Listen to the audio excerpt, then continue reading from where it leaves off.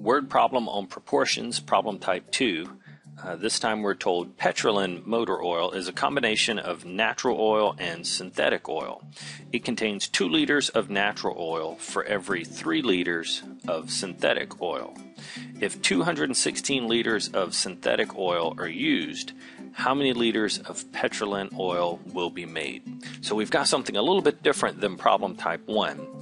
For starters, up here at the beginning, we're told that petrolene, I'll call it P, is a combination of natural oil and synthetic oil. So to get petrolene, we have to take natural oil and we have to add to it some synthetic oil.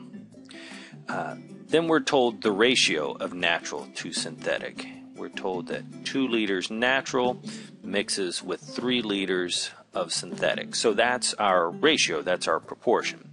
So I'm going to set that up as natural over synthetic. So 2 natural goes with 3 synthetic. And to set up the proportion, we're told that we're given 216 liters of synthetic. Remember, I've got synthetic in the bottom, so 216 liters of synthetic. We're not sure how much natural is going to have to be mixed with that, so I'm just going to call that N for my natural. So we can solve this proportion for N, and hopefully that'll help us answer the question at the bottom. So to solve it for N, I would first multiply diagonally.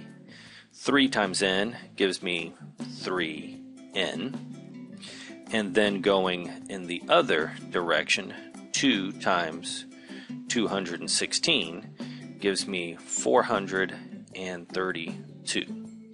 So to solve this for N, we just need to divide the 3 over on both sides.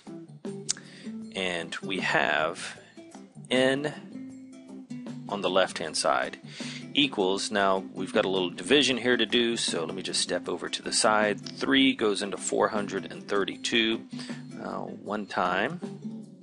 It gives me 13. That would be 4 times. That's 12.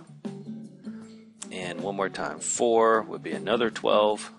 So 144. So we've got 144. That's our natural, but before we say that we've answered the question, we have to look back and see that the question was actually how many liters of petrolene will be made. Well, petrolene is what you get by taking the natural and adding the synthetic. So we had 216 synthetic, and then we found out there's 144 natural.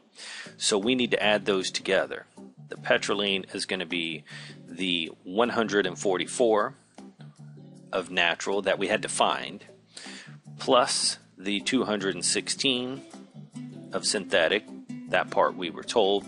And if we add those two together, we will see that petrolene, we have 360 liters of oil. So a 2-step process here. One, to figure out the natural, and then once we know that, we take the other information given to actually find the total petrolene.